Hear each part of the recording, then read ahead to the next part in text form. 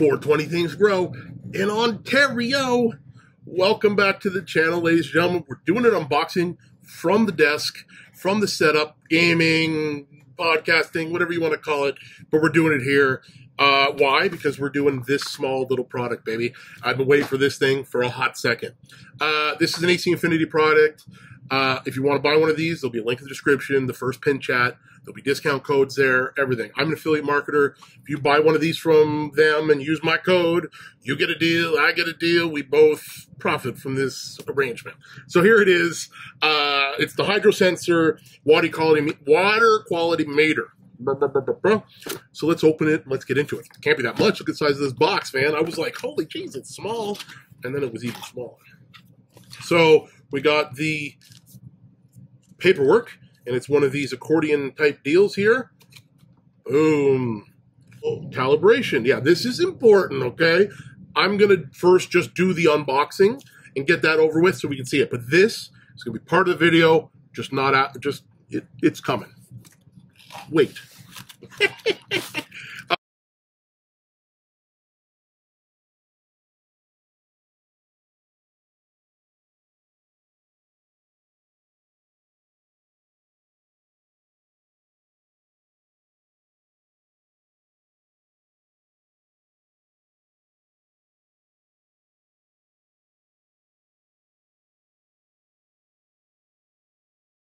First bag. This says nothing on the bag. It's a little Ziploc. It's a little cloudy. I can't really see what's in there, but let's see what it is. Oh, okay, okay. We have pull off only. Pull off only. Okay. I said I'm going to get to the instructions. What is it? Oh, this is the EC sensor. Okay. Let's see how long this is. I'm 6 foot.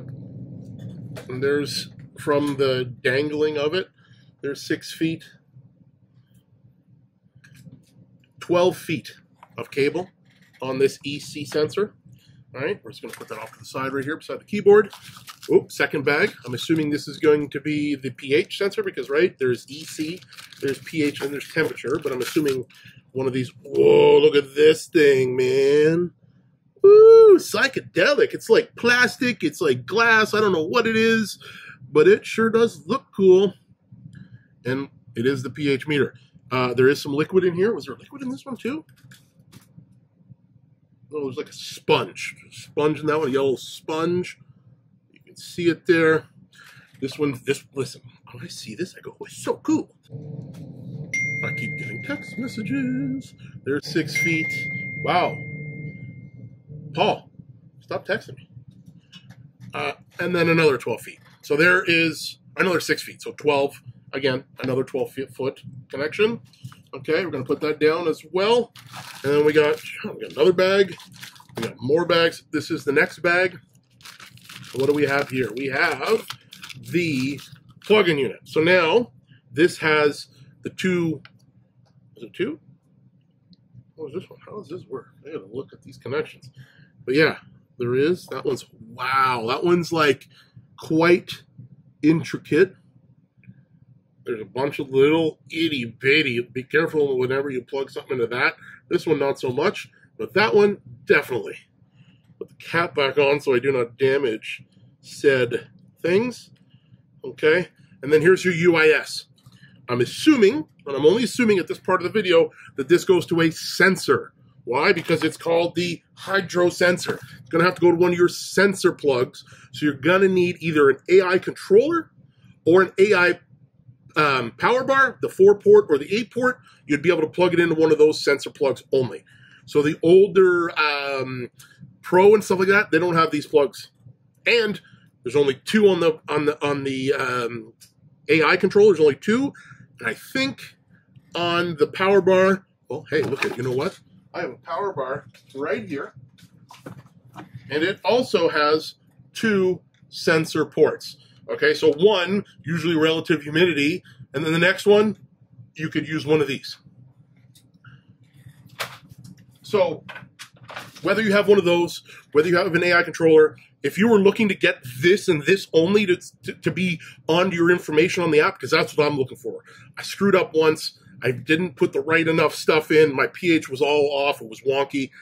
Couldn't see it from my phone, so I couldn't do anything. Now, would have had to call my wife, hey, put this in, put that in, which would have been fine.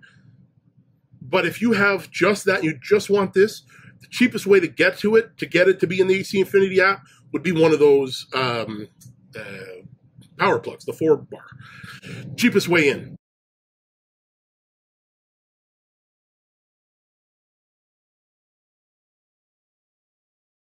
But it's either the 4-prong, the 8-prong power bar, or the AI controller. Sensor UIS. Okay? What else we got in here? We got the old zip locks, zip ties, and the 3M stickers. And then, oh, what is this? Oh, okay.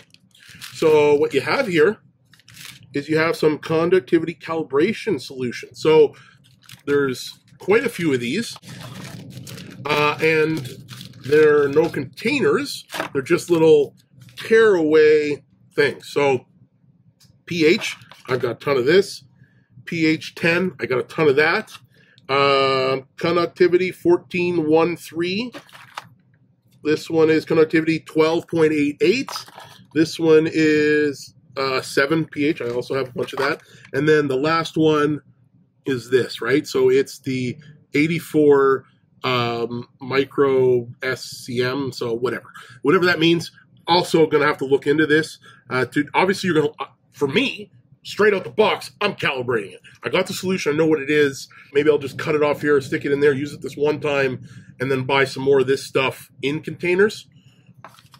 Again, to store it in this, you're not going to store it, right? They're just little rip-off way you go liquids. But at least you got the liquids. Okay? So that's all that's in the box. Well, now it's all in the box. Now it's empty. Calibration solution for both pH and EC. 3 each. You got the book, which I'm going to start going over now. A few of these smoky Ziploc bags. And the sensor and the plug to plug it in. So, that's all it is. Now, so again, part of this is you need a controller to plug it into, right? Because it's a sensor. It doesn't stand alone, this thing. Unless it says it here, which I highly doubt because it's only got a UIS, okay? So before calibration, calibrate your sensor probes before use. Told you. Ensure the following before calibration. Shake out any of the bubbles from the glass probe. Oh, it is glass. Oh, no. Maybe that one's glass. One of them's glass, okay? Do not knock the probe against any hard surfaces. Tink! Of course, we recommend soaking the probe in your sample solution for 1 to 2 hours before calibration for more accurate results. So if you're ready to do this, you would definitely need something to put it in so it's going to be sturdy for 1 to 2 hours, okay? Ensure the calibration solution is similar in temperature to the sample solution. Oh, okay, yeah. Sample solution will be my reservoir. So yeah, it's in my basement. It'll be the similar temperature. That's for the pH probe. EC probe. Okay, so pH probe is glass. Or maybe it's glass down here, though. Maybe this is glass. It could be glass. This is funky blue stuff, man. There's, like I said, look how cool it looks in there. Just take a second to admire. And I haven't undone this yet. A bit of salt buildup on there. Makes sense. It's pH stuff, right? Okay, calibration programming. Auto calibration. Sounds like that's what I'm going to do. Auto. To set up auto calibration automations and alerts, download the AC Infinity app. Yeah. We're going to use the app for sure. Regular storage. Ensure the probe stays moist by placing the probe head into the probe bottle when not in use. So you want to keep that off to the side. Makes sense because it goes onto it, right? Yeah. Long-term storage. For the pH sensor, add a few drops of 3M KCl solution, not included, to keep the probe moist. For the EC sensor, add a few drops of pure water to keep the sponge moist. Oh, that is a sponge. See, told you the yellow sponge. Do not store the pH probe in pure water like tap, RO, distilled, or deionized water. Doing so may damage the probe. It's stored in manner and immediately soak the probe in the case. I have some solution that I store my other handheld pens in, so perfect. If you have any of the handheld pens, you probably have that. If not, you can get that stuff on Amazon. I'll put a link down in there from Amazon where I got it. Again, it's not expensive stuff, right? Storage solution, right? I mean, there's higher end stuff for sure, but whatever. Maintenance, rinsing the probe. Rinse off the probe with pure water before and after each test to ensure accurate readings. For each test, I'm assuming that means for the calibration because I want to leave this sucker in all the time, right, in my reservoir. Removing contaminants. Gently stir the probe in a cup of cleaning solution or mild detergent water. Use a soft brush not included to remove the contaminants. Rinse well with pure water to remove all traces of detergent mixture. Calibrate before next use. Perfect. Okay. Water and 3M cancer droplets are added during the production of this product unit. That's what's in the container. The probe's moisture. This normal practice is not indicative of use of product, of course. The pH and EC probes must not be used to measure the following solutions.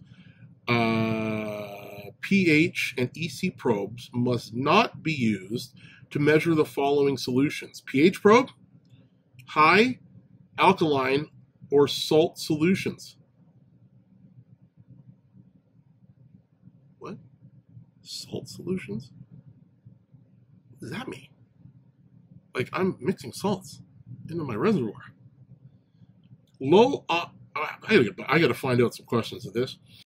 So this is the question I got answered from the dev team. It is referring to anything higher than 11 pH. Don't store it in that, and don't measure that. And anything more than 60 EC. I'm going to do 3 EC, not 60. So it's all cleared up. No big deal. Got some questions in this. Low ion solutions such as pure water, drinking water, RO, distilled, or deionized water. Yeah, pH, okay. Hydrofluoric acid solutions. I'm definitely not doing that. Not happening. Okay. And sticky substance or organic solvents. Also not in my wheelhouse. Okay. EC probe. Do not use under this condition. Most organic solutions such as amines, ketones, aromatic, hydrocarbons, etc. A lot of words that I'm not even sure what they mean. Solutions with very low conductivity. I'm going to be like in the 3 EC range. Usually where I am when I mix my solution. Strong acid, alkal, or oxidizing solutions such as disinfectant, battery waste. Battery waste? Where do they put them in these into the things? Battery acid? Sticky substances. No sticky substances across the board, okay? That's for sure. You can wall mount the unit there. And powering it on, remove the port cap from the hub, align the ports with the electrodes pointed to the pH and EC sensors into the corresponding ports. Do not twist or force the plugs. Remember how they were real thin and like super small? You're gonna do that. Step 2, for the EC sensor, use the fastener to lock the plug to the electrode. Do not twist the plug. Do not over tighten. So they even put a plastic cap here so that you kind of have to get to it. So you got to unscrew this metal thing, and then the cap comes off. So when you plug it into the unit, you're going to be putting it in and then turning that. Not this plug, just this metal part. So that makes sense. Okay, and then this one just slips on, it looks like. Just pressure filled on. Boom, there you go. Now, salt solutions. Yeah. Oh, wait a minute. Here's another thing I didn't read. Maybe it clears up the salt solution thing. Read all instructions before installing using this product. Do not submerge sensor hub underwater. Submerge the sensor hub. Yeah, this is the sensor hub. Definitely don't put this underwater. Yeah, that's wall mounted above your scenario. Makes sense. Do not consume calibration soda. Do not drink it, even if you're really thirsty, okay, guys? This is a public service announcement. If you're super thirsty and you got to drink this stuff, grab yourself a cup. Oh, I just spilled water everywhere. All over my keyboard. Get yourself a cup of water. Don't use it. Look at this. Like it's all, can you see it? It's all nice and wet now. See all the water drops? Yeah, hopefully it's waterproof before that keyboard's done. Wash sensor after handling calibration solutions. Do not use this product freezing cold conditions. Wait until the space warms up to room temperature. Do not repeat this product if it malfunctions, has been dropped, or has been damaged in any manner. Do not damage the glass probe or allow it to touch hard surfaces. Good thing I have it on my mouse pad, which is nice and soft. Let's pull this off, and it's got a cap here. So I'm just going to hold the cap and spin the bottle. There's your little pH glass ball in there, baby. That's going to tell you. Okay. Now, All right, she's back in there. Back onto a soft area because it's glass. Careful, it's glass. Okay, same thing with this. I'm just gonna pull off only. This one is a pull off only. Pulling it off back and forth, wiggling it back and forth because it is a tight rubber seal here. I'm pulling it, I'm pulling it, I'm pulling it. Is it pulling and twisting at the same time? I feel like, there we go. And then that's the tip of your EC meter.